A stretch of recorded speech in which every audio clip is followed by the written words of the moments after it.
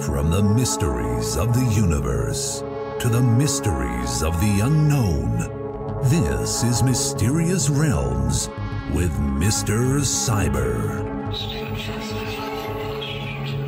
Here is your host, Mr. Cyber. Well, hello everyone.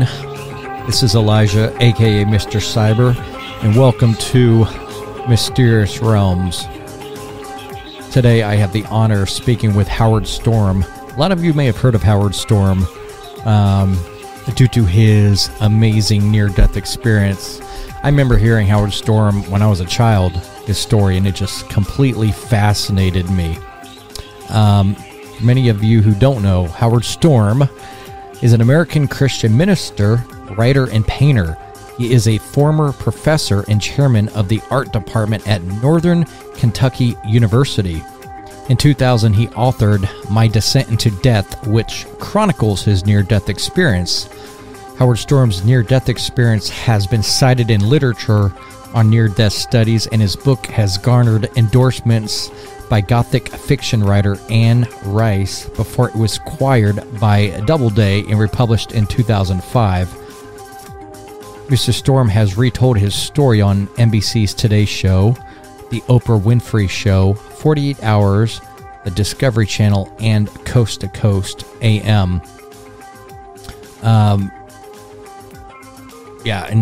the thing I remember with Howard Storm is his appearance on Unsolved Mysteries when I was a child back in 1997. And I'll never forget his story. And then I heard about him on Art Bell. And what's crazy is in 1985, he had a crazy near-death experience that instantly transformed him from an atheist into a believer. So it is my honor to have Howard Storm here with us today. So Howard, I appreciate you being with us today. So I know a lot of people out there have actually heard your story, but at the same time, there are individuals that haven't. And with everything that we're going through nowadays, a lot of our community and these young individuals growing up, not all, but a lot of them are not focused on God or really don't hear much about God, and they're lost essentially. And it's actually really sad seeing how the way culture changes. I just want to ask you, when you were younger, were you brought up in a spiritual fashion, or did you not believe in a God per se? I grew up in the 50s. I was born in 46, so, going to Sunday school in the 50s and then going to church through the early part of the 60s, and then I left the church. When I was 12 years old, I was really into it. Protestant church in New England, and I asked my parents if I was baptized. My parents were totally not spiritual, religious at all, zero. And when I was 12, I asked my parents if I'd been baptized, and they said no, and I said I want to be baptized. So I got baptized as a 12-year-old because I wanted to. But by the time I was 15, I was so disillusioned with my family because I thought church was just a big act of hypocrisy, and it was. I didn't have to use much of imagination to think that. It clearly was. It was just cultural. Yeah. We went to church because that's what people were supposed to do on Sunday, but they didn't practice it or believe in it, or they didn't even want to be involved in it any more than just. A lot of times they just dropped us off. But the Sunday school teachers were great because they were really sweet women. They were all women, and we had lots of arts class, which I loved, and they related to us. And there's an old saying that faith is contagious. It's not taught. You catch it from somebody, and so that's where I was getting my understanding of God. But I was so I'm talking the early '60s. So disillusioned with my family, with the church and religion, and I started reading philosophy. I was very precocious, and went from, Plato and Aristotle to Descartes and Kant, and then eventually came upon the existentialists, and that I bought Existentialism hook, line, and sinker. In case people don't know, it's totally atheistic. Martin Heidegger, Jean-Paul Sartre, Albert Camus, the novelist, was a big proponent of existentialism. So anyways, by the time I was 15, I had given up on religion. I had stopped going to church, and I thought I was way smarter than religion. Mm-hmm. Wow. So I can tell from reading your whole bio, things have changed since then up to now. dramatically, because you went from kind of that experience to all the way going up to becoming, correct me if I'm wrong, but you became a pastor later in life. Yeah, nobody that knew me up until my experience would have ever dreamed that I would become a pastor, because I was an outspoken atheist, and I was a university professor, and all of my friends, all of them were all university faculty. Yeah. And the people I hung out with were all atheists, and we used to spend an inordinate amount of time making fun of Christians and religious people. And when I say making fun of them, I mean in the cruelest possible way. Because the nice thing about being an atheist is, I don't know if this is true for all atheists, but certainly gives you a sense of superiority, because you're so cynical, you're so skeptical of everything. You don't believe in anything except basically yourself. I like to tell atheists that they've got a great religion.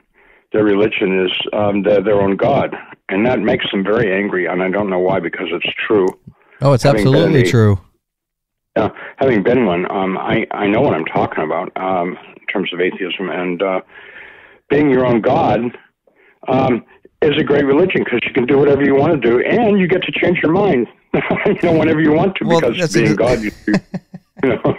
That's you know what? It's a laughing thing, but at the same time, it's really sad, unfortunately. And it's because when don't get me wrong, I know a couple atheists. They are very humble, nice individuals, but I can see it that they're lost, and it's obvious. Yeah. They're lost. Well, the reality is, and I mean this emphatically, the reality is the religion of the United States of America generally is materialism. It's not Christianity. It's not atheism. It's not anything. It's materialism. People's God is stuff, matter. That is the religion of the United States of America. And I said Christians as well as atheists. There's many people that call themselves Christians, but their religious practice is materialism. That's what they live. Yeah, that's correct. And it's as I'm not saying this as an apologist for Christianity. I'm just saying this as someone. I was a pastor for 30 years, and I love the church and I love the people in the church. But church people are no better than any other group of people. I say if you went to the grocery store and rounded up everybody, all the shoppers in the grocery store, there'd be no better or worse than the people that go to church. The only difference is, theoretically, the people at the grocery store are pursuing groceries, and the people at church are pursuing the mystery of God and hopefully seeking a relationship with God. Yeah. But I mean, there's really bad people in the church, and there's saints in the church, and there's everything in between. And there's a corny old expression: the church is not a museum of saints; it's a hospital for sinners. Well, that's a perfect analogy. I mean, that's absolutely right. And now that you think about it that way, it makes complete sense. I've never thought about it like that. So I appreciate you putting it that way. I'll tell you, something that I learned in church. Some of the people that you think are the really great church people, the pillars of the church, the upstanding Christians in the church, when you get to know them, you find out they're deeply flawed human beings. Yeah. Some of the people that you think, well, they're pretty lukewarm. They're not very interested in this stuff. They're not, strong members of my church. When you get to know them, you find that they have an unbelievable deep faith, and are very, very loving, kind people. So anyways, the point is that as a pastor, what I discovered was I didn't know what these people were really like. And it took me a long time to even begin to get to know them a little bit and where they were in their spiritual journey. Yeah. Now, if I can ask you, Howard, and I'm probably like the millionth person to ask you this, okay? And I'll let you describe it how you want.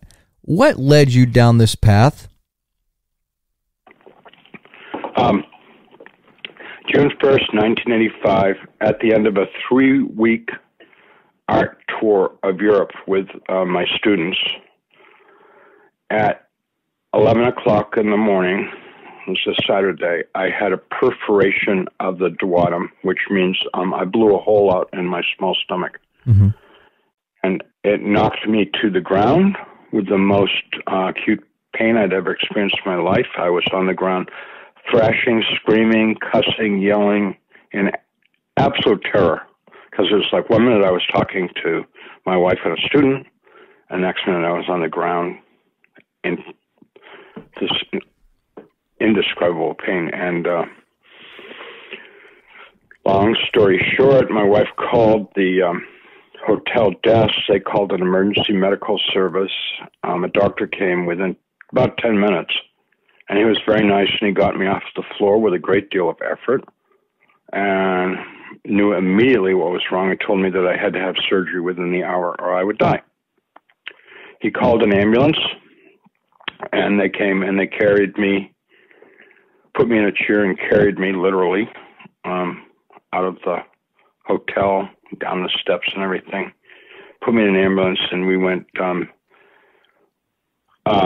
at a very high rate of speed in an ambulance. And the thing was like, felt like it was going to flip over as we went around the corners and everything with the siren blasting and stuff like that. Yeah. And it was very dramatic. And took me to an emergency room of the big city hospital in Paris, where I was examined by 2 more doctors. They said exactly the same thing that the doctor at the hotel said: perforation of the duodenum, and that if I didn't have surgery within an hour, I would die. So they sent me from emergency several blocks away on a gurney to the surgical hospital. This is the big public hospital of Paris. Mm-hmm. The Hospital General de Assistance Publique de Paris. And because it was a Saturday and because of socialized medicine and the summertime and all that, I didn't know it, and I know the doctors in emergency didn't know it, but there was no surgeon on duty or available at the surgical hospital because it was a Saturday, and they work Monday through Friday. Well, you know what? I don't mean to interrupt you, Howard. I do remember hearing that part of the story, and I was blown away that there was no one available to help you at that time. That shocked me. It is pretty shocking. Some people in Europe have sent me other stories of other people that have suffered neglect at that very same hospispittal. Okay. People who died in the emergency room waiting to see a doctor and stuff like that. But anyways, ask anyone who's had medical care outside of the U.S., and they will tell you the U.S. is the best by far. That's why anyone who's wealthy in the world that can afford it comes to the U.S. Oh, absolutely. Yeah. At Duke University Hospital, there's a whole building built by Saudi Arabians so that they could go to Duke University and get American medicine. That's amazing, isn't it? Yeah, and they're they're some of the richest people in the world. I mean, they could have good medical care in Saudi Arabia, but it's not as good as what we have here. Wow. Well, we are blessed when it comes to that. Yeah. Yeah. Wow. So you finally got a surgeon then? Well, 10 hours later. Oh my goodness. Prior to that, I was given no medication. I was never seen by a doctor. Nobody took my blood pressure, my temperature, anything. I was put in a room to wait for a doctor to see me. Every doctor I've talked to in the U.S. said it's a miracle you're alive because you only had a very short time to live. Yeah. And the fact that I lived 10 hours was like, they said, that's inexplicable. They can't explain how I did that. I did get some reports from the French doctor who operated on me and stuff like that. And so the American doctors, know from the French doctor that I'm not making this stuff up. Yeah. Anyways, so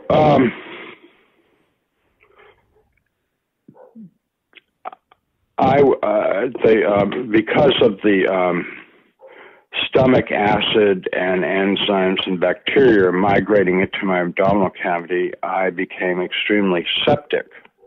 Yeah. Extremely septic. And so God spoke to me at the French hospital after I'd been there a few days and told me that I had to go home or I would die in that hospital. So we left the French hospital, and I was very, very ill. And I got on a plane and came home to Kentucky and went into my local hospital.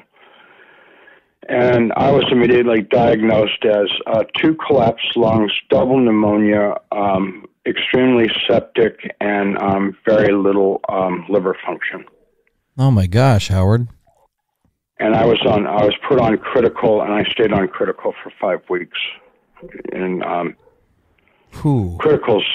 critical means that you may die any minute. Oh yeah. Yeah. So I was sick for a long time, and I had to have more surgery and stuff like that. So the recuperation took months.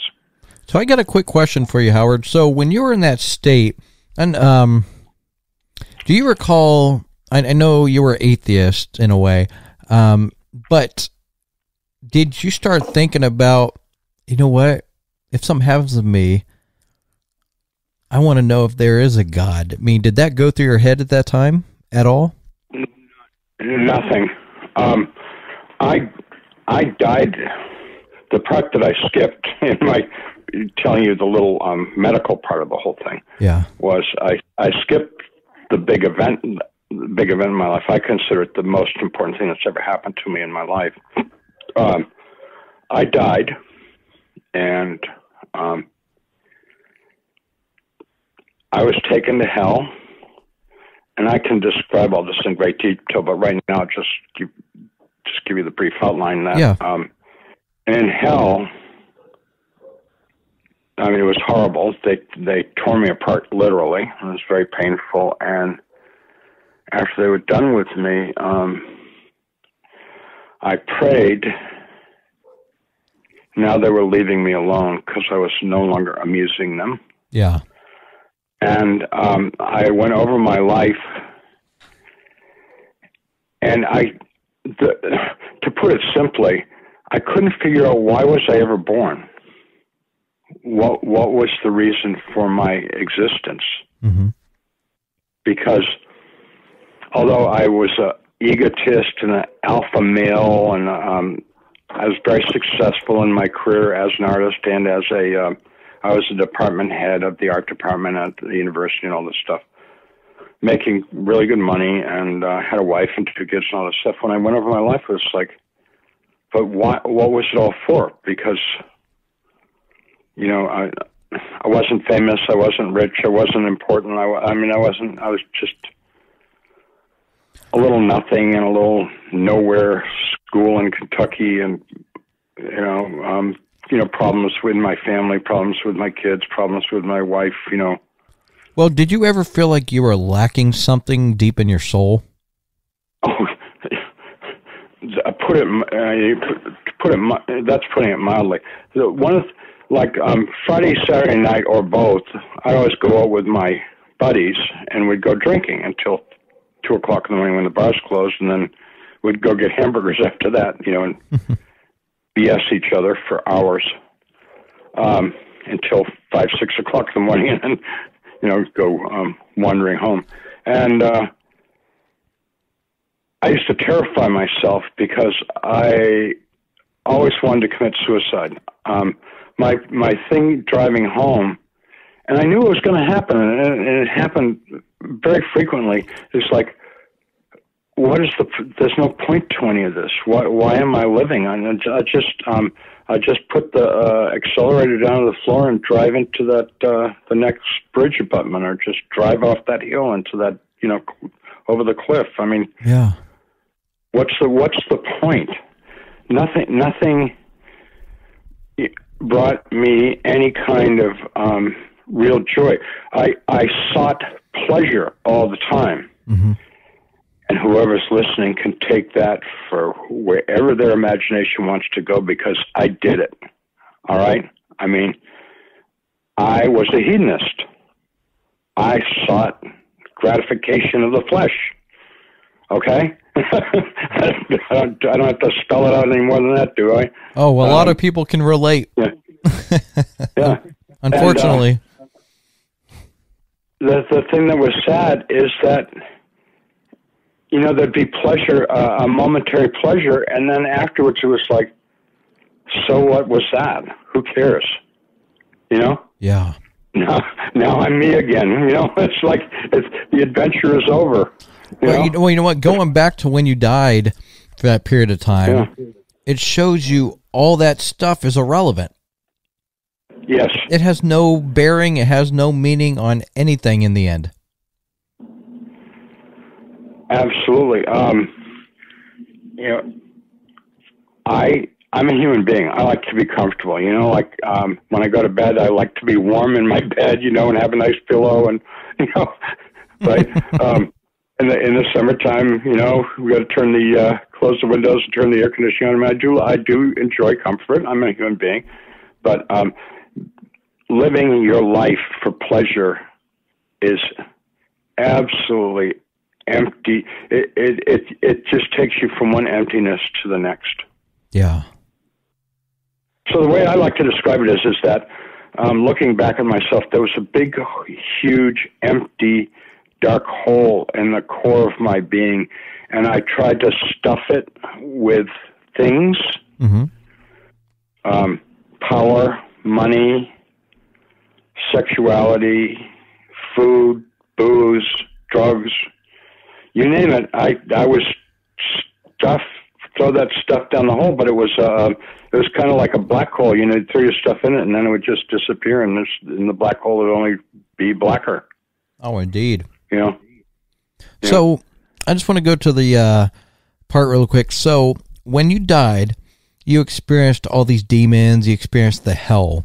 To get out of that, you said you started praying. Was it a certain prayer you were starting to pray? Did you remember something from your childhood that you just started to say? Yeah.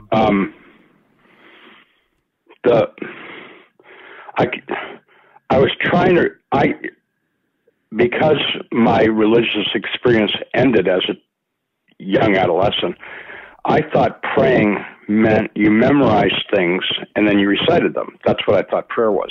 Yeah. Which, that can be prayer, but prayer is a whole lot more than that. I mean, that's just the tip of the iceberg of prayer.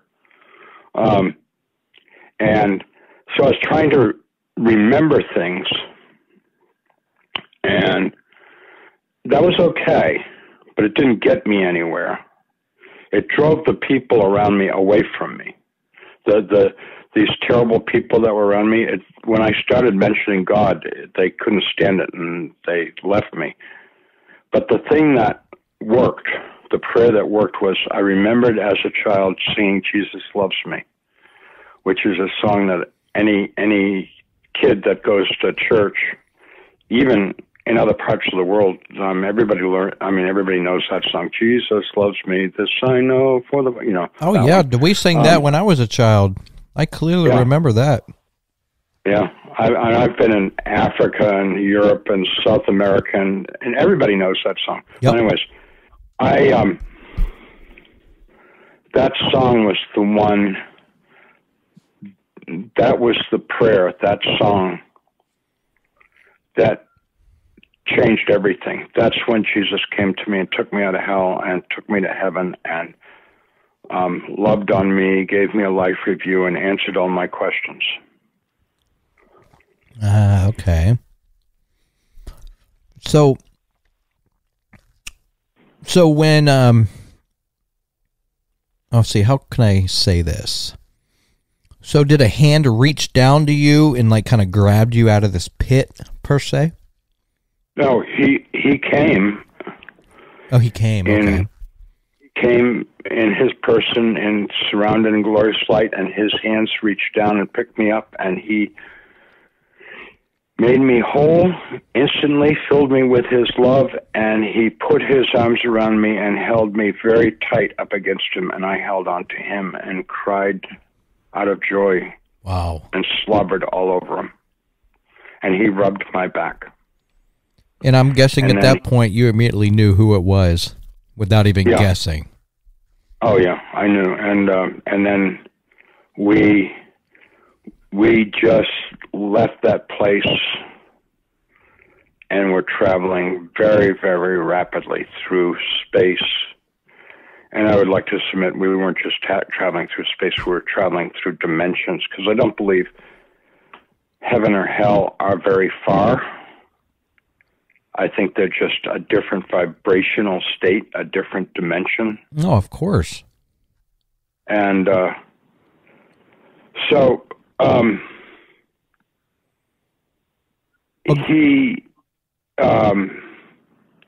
one thing that I want people to know when I talk about Jesus is that he is the most likable, interesting, kind, funny, patient being I've ever met in my life.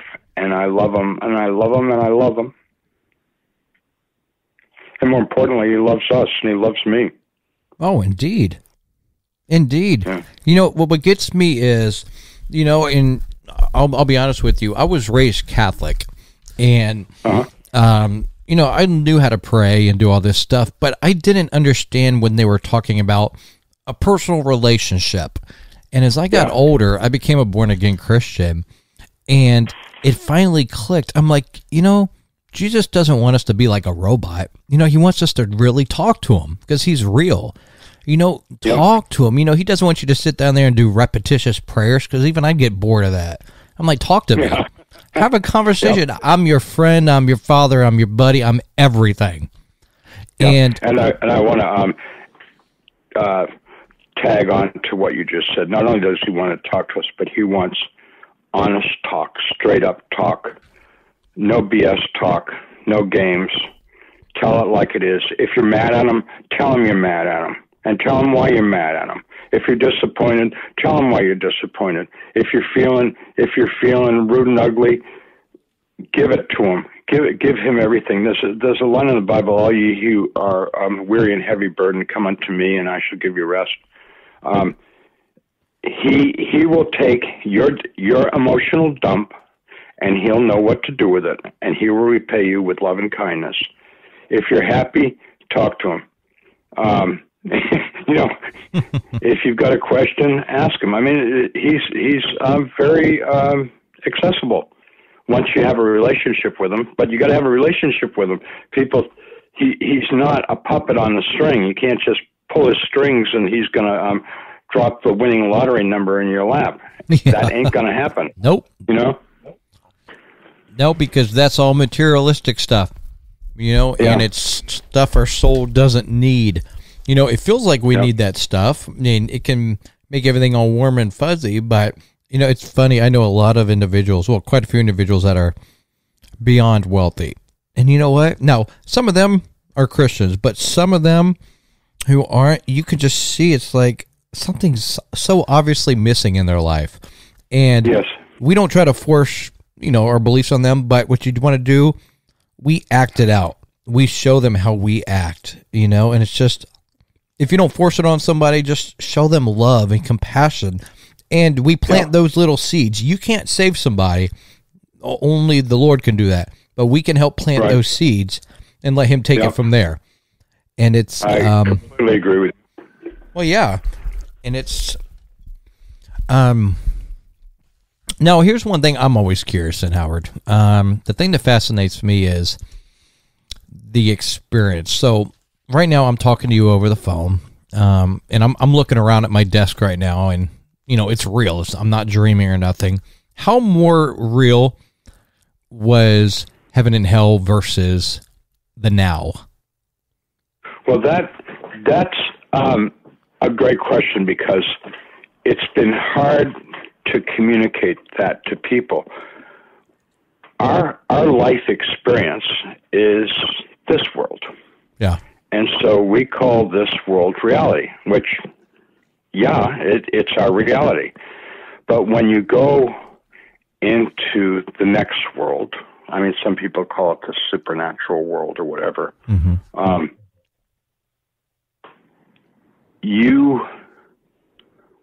your faculties change. Like, I noticed after I died that all of my senses, my 5 senses, were greater than they had been before.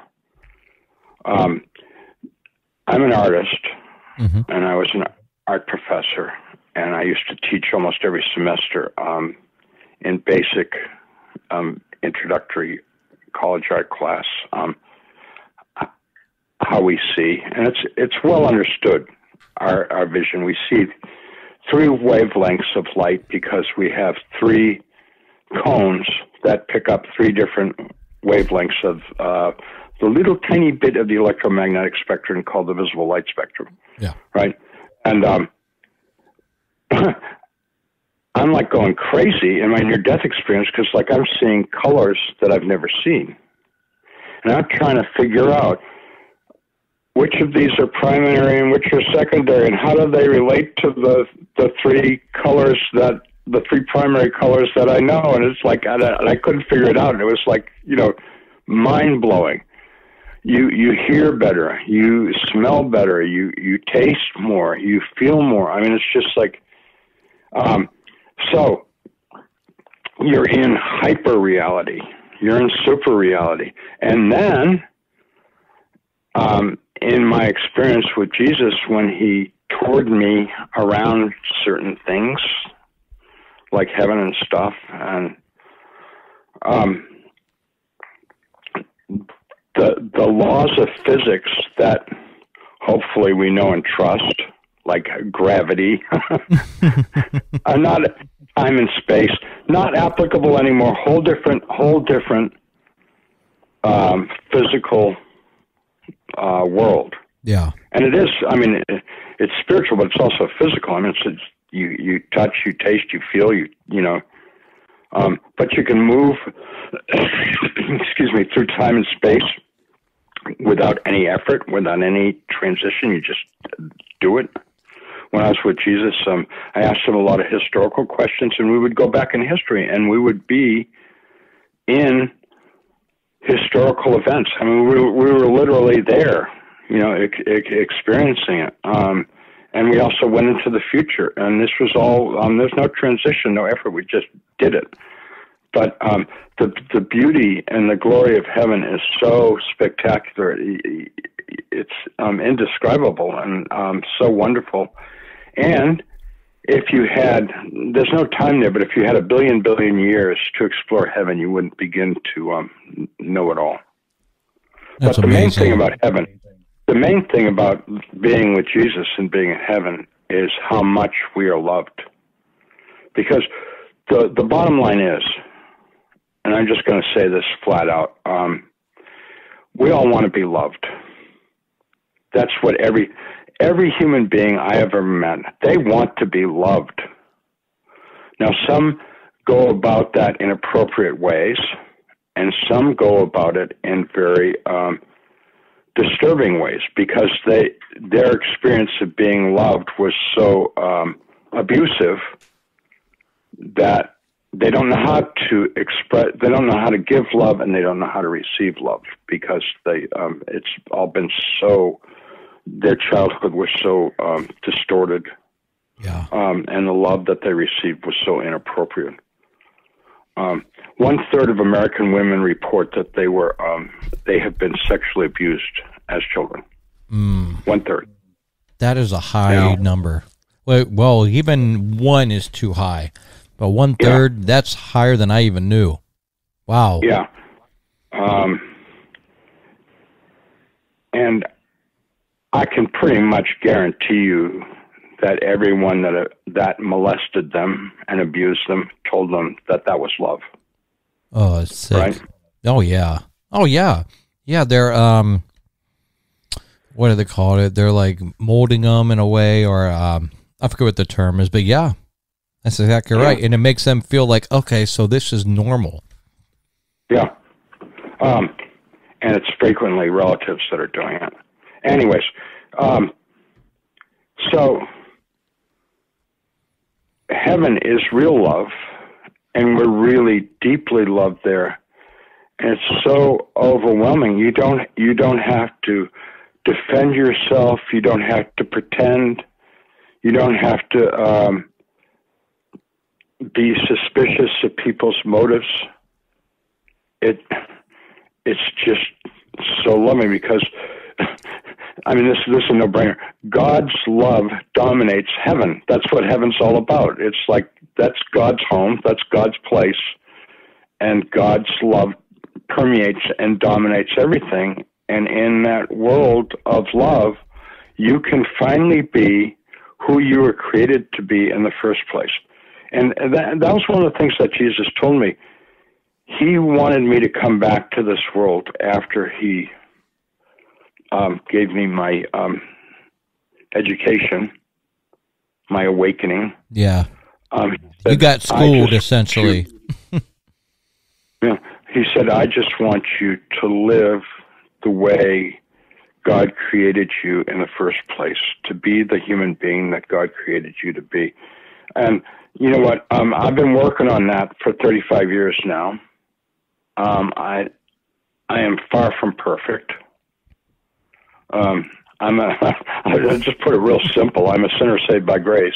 Amen. But I am working on trying to be the person that God created to me, which is to be a kind person, a loving person, a patient person, a giving person. I'm working on those things, but like, ain't no saint, you know.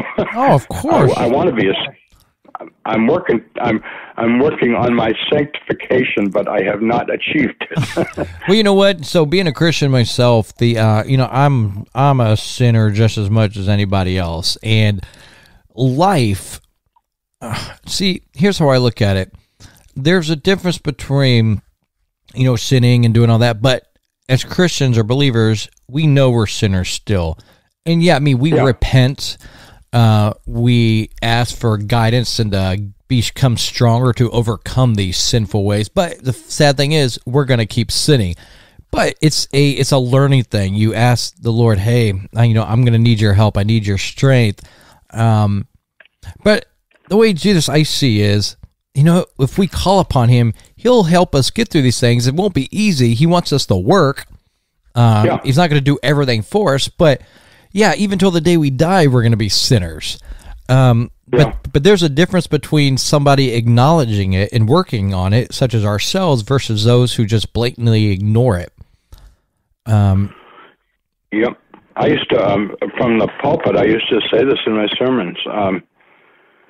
We're sinners like everybody else. The only difference is we know it and we're working on it, and they won't admit it, and they're not working on it. That's the only difference. Well, yeah. Well, you know what? If I know I got Jesus in my field and I'm working on this stuff, I got nothing to worry about because he has our backs as long as we're working on it, and we're giving it what we can. And that was the big problem with being an atheist, is you're stuck in a rut. You know, if you had talked to me prior to June 1st, 1985, Mm-hmm. and said, Howard, you're a sinner, I would have been angry, and I would have told you off in no uncertain terms. I would have F-bombed you right, left, and up and down. Oh, yeah.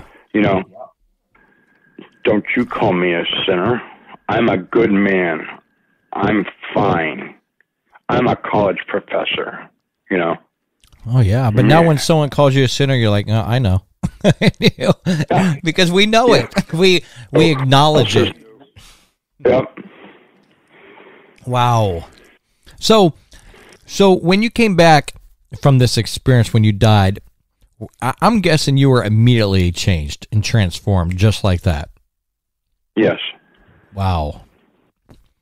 But the main thing is that my big dilemma was I knew I was going to have to remake my life, and the problem was I'd spent 38 years building Howard Storm, and now, like, what do I discard and what do I keep? What do I change? What do I modify? You know, and it was all. It was all work. I mean, it's like I used to smoke. I mean, before my experience, I smoked 3 packs a day. I was up there. Huh? I was going to say, I used to be up there at that number with you. Oh, okay. And I knew after the experience, the cigarettes are going to have to go. No, there's nothing evil about cigarettes. It's just a really bad habit. You know, it's self-destructive.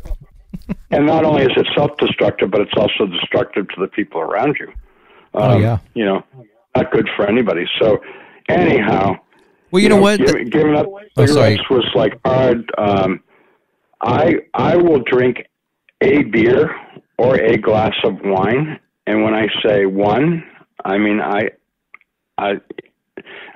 have like maybe 1 drink of alcohol a month.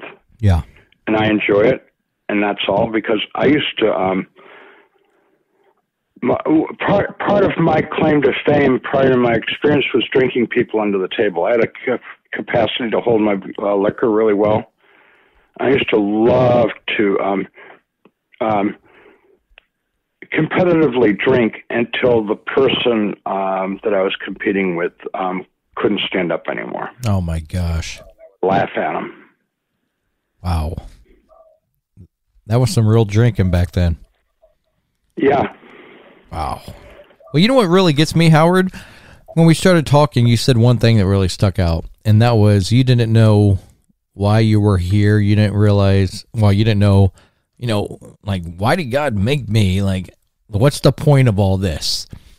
And my take is God wanted you to have this experience for a reason, because look what you had to rebuild things, but look how much better things turned out, and how much you got out there to citizens on all the shows you were on, etc., just to tell your story. This just didn't happen for no reason. There was a reason behind it. Yeah, I think God's got a tremendous sense of humor, and God thought, now here's this, like, you know, big mouth atheist, you know. I think I'm going to do a Paul on the Road to Damascus number on him. And let's just see how that all plays out, you know? I bet God's like, oh, this going to be fun. Trust me, I'm not comparing myself to Paul, who's one of my heroes. Paul is so great, and I'm anxious to get a little Paul time when I go to heaven, because I really want to talk to him, because he's just so unbelievably courageous and brave. But anyways, and faithful. But anyhow, I think God was like, this guy might do his testimony. You know, one of the things that I've discovered as a Christian, lots and lots of people have wonderful, amazing experiences with God and with Jesus. But they are, for many, many reasons, embarrassed to talk about them. Mm-hmm. So, to put it in church language. There's lots of great testimonies out there, but people don't give them because they're afraid people will make fun of them or ridicule them or not believe them. And believe me, I've had many, many people ridicule me and not believe me and make fun of me. And so, and that hurts. It's painful. Oh, it does. Nobody likes to. But there's lots of testimonies out there, and I just wish that people that have had these experiences, and I know they're there because they've told me as a pastor, one of the privileges was people would tell me this. I mean, I can't tell you how many times people said to me, I've never told anyone this before, or I told one person and they didn't believe me, so I never told anybody else. But Pastor, I want to tell you something that happened to me. And they'd tell me these like amazing stories. And I'd go like, yeah, that was God. That was Jesus. You know, you shouldn't be hiding that. You should be like, telling people about that, because that's how we encourage one another. Well, see, and I think it's good. It's not good what happened to you, but I think what God put you through is fantastic, because think about this: you were put in that position where somebody who was holding back, who was afraid to tell about it, had you, and they knew your story, and they could approach you. And then once they felt comfortable, and you told them, "Hey, you shouldn't be shy or embarrassed by that," I'm sure that brought a lot of relief to them, like saying, "Okay, it's fine to talk about this subject." And if those think I'm crazy, then you know what? That's not my problem. That's it's between me and the Lord. And you know what? All of us, and I'm including myself in this, we all need to process these transformative, I like to call them transformative experiences. Mm-hmm. You can also call them mystical experiences, or some are near-death experiences, whatever you want to call them. But matter of fact, I just got off the phone a little bit ago with a really good friend of mine in Massachusetts who's a psychologist, who was he was both a professional psychologist but very high up in the martial arts, and had an amazing experience with Jesus, which completely changed his life. And he's tried to tell people about it, but he's gotten pretty discouraged about telling his story. Anyways, the people have experiences with God. People have experiences with Jesus. It becomes our reality, and we need to support and encourage not just believers, but also for the people who are like wondering if there is any meaning in their life, if there is any purpose in their life, if there is a creator, if there is a God. Was Jesus really, what Christians say he was? Was he really, fully human, fully divine? Is he really, part of God? I mean, is any of that stuff true? Well, there are people, and I'd like to consider myself one of them, who go like, yeah, that stuff's true. It's real. That is the reality underlying all this stuff. And I could tell you hundreds of stories where my faith has been affirmed by miraculous things that were gifts from God, gifts of healing, gifts of very large sums of money being given to me from complete strangers so that I could do mission work. I just go on and on and on. But the most important gifts that I've been given, and this is a little so emotional for me, it's a little hard for me to get this out. Because of my testimony being an encouragement to people, people have told me in person, told me on the phone, told me in emails, told me in writing, that my testimony encouraged them to seek out Jesus, to seek out God. Wow. And now connected. And that's my big accomplishment in this world. No matter how much of a schmuck I am as a big shot in America, which I am not. I'm just a schmuck. I have helped people find their way to God. Yeah. I didn't give them the faith. I encouraged them to ask for it, and that's how you get it. You ask for it. Yeah. Sincerely. That's absolutely right. You get down to the core of your heart and you ask for it. And when you do, you're not going to be disappointed. No, of course you won't be disappointed. I mean, that's, you know what, the end result is the good news. And being there for those folks and those individuals, that's, that's something to be happy about. Because when you see someone seek out the Lord, I mean, what else could you be happier about? Now, ultimately, God will come down and bring the Holy Spirit into them. But once you start seeing those dots connect, man, that feels great. Just it's exciting, and you feel happy because you know God's happy, and He's like, all right. And we know the devil's mad. Yeah, I want to make a plug for church. Oh, yeah, go ahead. First of all, I pastored churches for 35 years. There is nothing you can say critically about the church that I can't top with a bigger horror story. And right now, almost most of my friends are all pastors, and I hang out with pastors and talk to pastors all the time, and we all know what's wrong with the church, and we all have our stories to tell of bad things that have happened. The church is made up of people. Correct.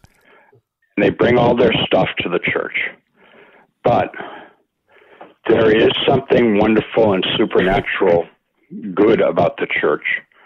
And let me give you a personal, because of the COVID thing, I have not been able to attend church in person for a year. We had my church was virtual, and it's just not the same. I mean, my pastor did a really great job, trying to do a virtual service, but anyways, it's not the same. But recently, in the past few weeks, my church has started meeting. So this, we're talking at the end of Holy Week. So I was able to attend a Monday, Thursday service, Good Friday service, and Easter service in the last few days. And I got to do something that I have missed terribly for a year, and that is worship in a community of people. And there is, you don't see, people got church all wrong, and that's why people are leaving the church, because they don't know what, we live in a consumer society, a materialistic society. People go to church to get something. What do you hear all the time by people that don't go to church? They say, well, I went to church, I didn't get anything out of it. Yeah. And like, you you went there for all the wrong reasons. You go to church to give something. What you go to give, and I'm not talking about money. I'm talking about you go there to worship God, to give God glory. That's absolutely right. And people, not everybody, but a big majority of people have the thinking backwards about church. No, it's one thing to take something away, like, okay, wow, I learned something in that sermon today, but you go there to give. And it's, a lot of people do have that misconception. And also about the church, going back, gosh, I haven't been to a physical church in a long time, but people have a misconception. The church is the people, not a building. But there is a difference.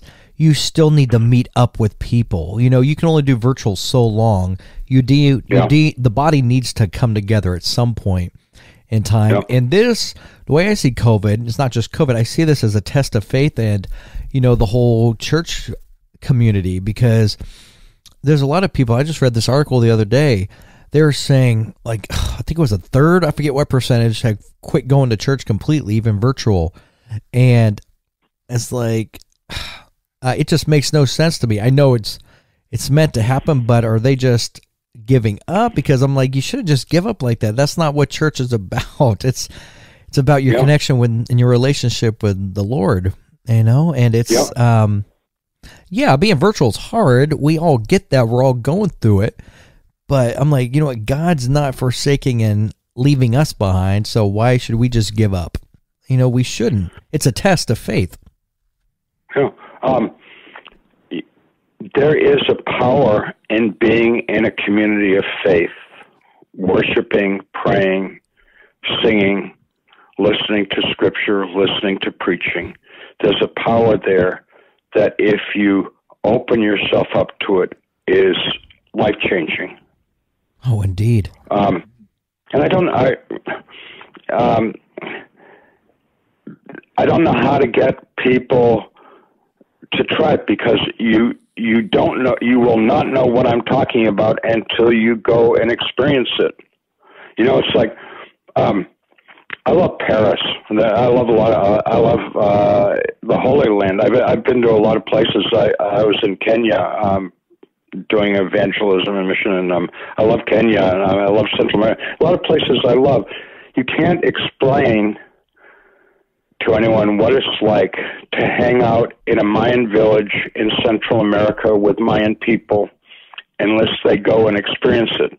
And that's why I took hundreds and hundreds of people on mission trips to Mayan villages in Central America. I did 27 mission trips to this village in Central America, and I'm still working, as a matter of fact. Wow. And, you know, how can you describe the Mayan personality? It's different than us, and it's beautiful. And sometimes it's kind of frustrating because I didn't understand our differences. But over time, I began to understand them, you know, and love them the way they are. Oh, indeed. You know, I can tell you one thing, Howard. So I was in the military, and I served a total of 4 years, not back to back, but 4 years over in Baghdad. And something, you know, I try to get through to people that, you know, the world is such a big place. And I've been to, I've been to Asia, Middle East. Well, Middle East is Asia, and I've been to Europe too. And it's like, well, you don't want no one to experience war. You know, that's the last thing you want someone to experience. Yeah. But the thing I try to get through to people is, you know, until you go and see these different cultures or way of life, you won't understand. You can't just turn on the TV and expect to know it. You may learn background, but until you're in it, physically in it, you won't understand. And what amazes me, Howard, and this is beyond amazing.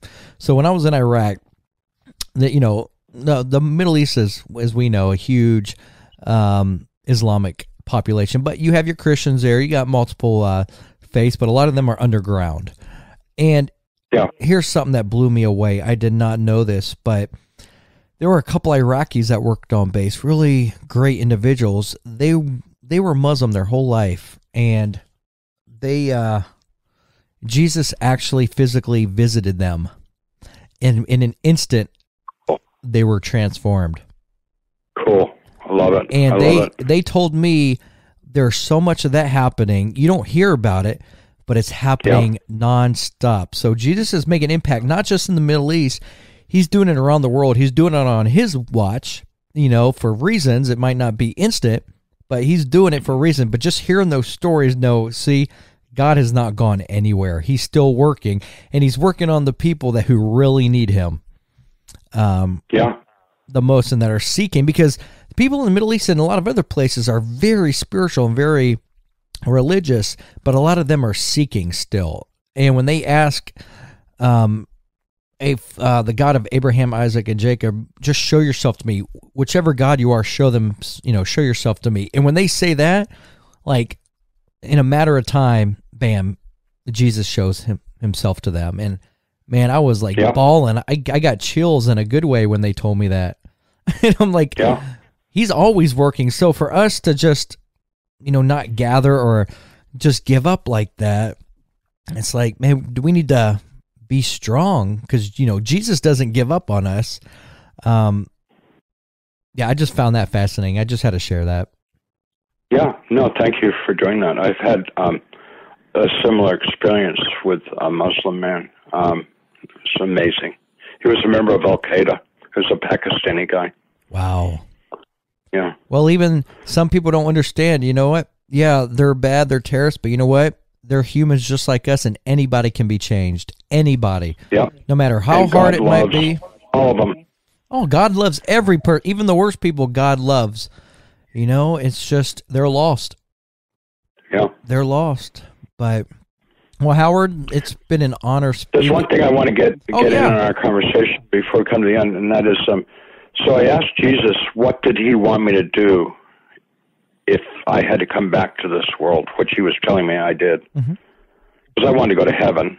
I want to be in heaven forever, but Indeed. He said, no, not now. He said, love the person that you're with. And I said, yeah, okay, got it, but what do you want me to do? And he said, that's what I want you to do. So I had a big argument with him, and the bottom line, and I won't go through the whole argument, the bottom line was he said that loving is going to change the world, and that's God's plan, and it's that simple. The big plan is that we need to expose ourselves to being loving. And when I say expose ourselves, the problem with loving is it makes us vulnerable.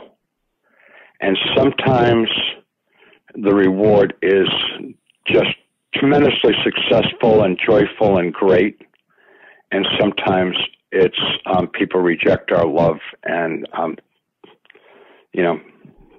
put us down. So being loving is not all peaches and cream and sweetness, and it can be tough. I've done some prison ministry, and it was incredibly rewarding. But I want to tell you, when we were sitting in our small groups with the guys, this was a maximum security prison in Ohio. Mm-hmm. These were some really rough guys, and they were in a maximum security prison because they had committed felonies upon felonies. That's how you got there. They were rough guys, and after spending a week with these guys, we found so much love. Yet I told my wife this, and she was horrified.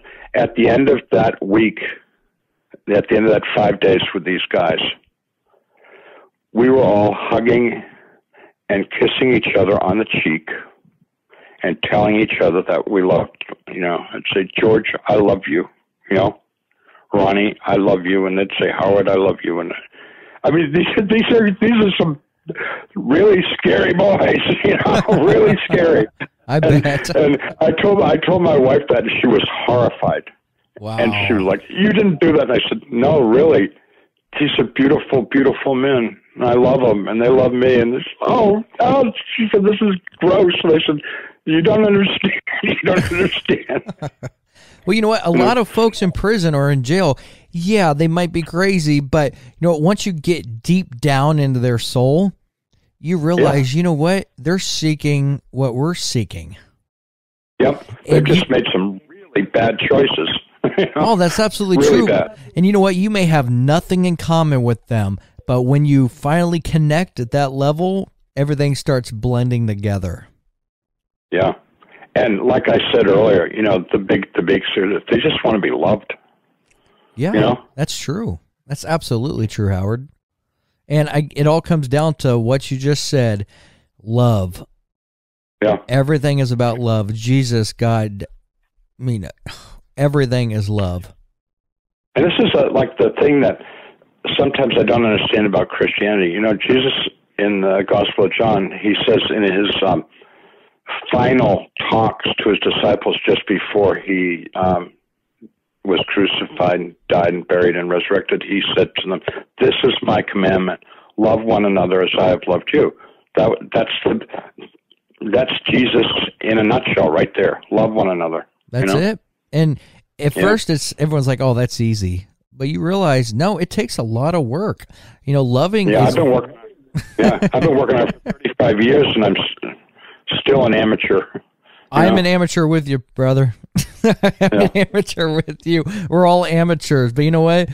The way you're going right now, the way I'm going, is how it's meant to be. Because God always wants us to be seeking Him. And because if we finally got it down pat and we know what to do, then that would kind of throw God out of the equation, and He doesn't want that. So we're always going to need him until the end. Yeah, So absolutely. Well, it's been a pleasure talking to you, Howard. I mean, you're one great individual to talk to. Your message is very important, and I appreciate you sharing it with me today. Well, thanks a lot, Elijah. If anybody wants to connect with me, I got a website, howardstorm.com, and there's a contact thing, and that email comes right to me. Okay, so howardstorm.com. I appreciate it, Howard. Yeah. So that was Howard Storm. What an amazing story. Amazing story. You can check out his links below in the description. And his website is howardstorm.com. You can check out more information about him, or just go to Google as well and search for Howard Storm. Very fascinating topic. So thank you for joining me today, and we'll see you on the next episode. For now, I am Cyber, and I'm out. Peace.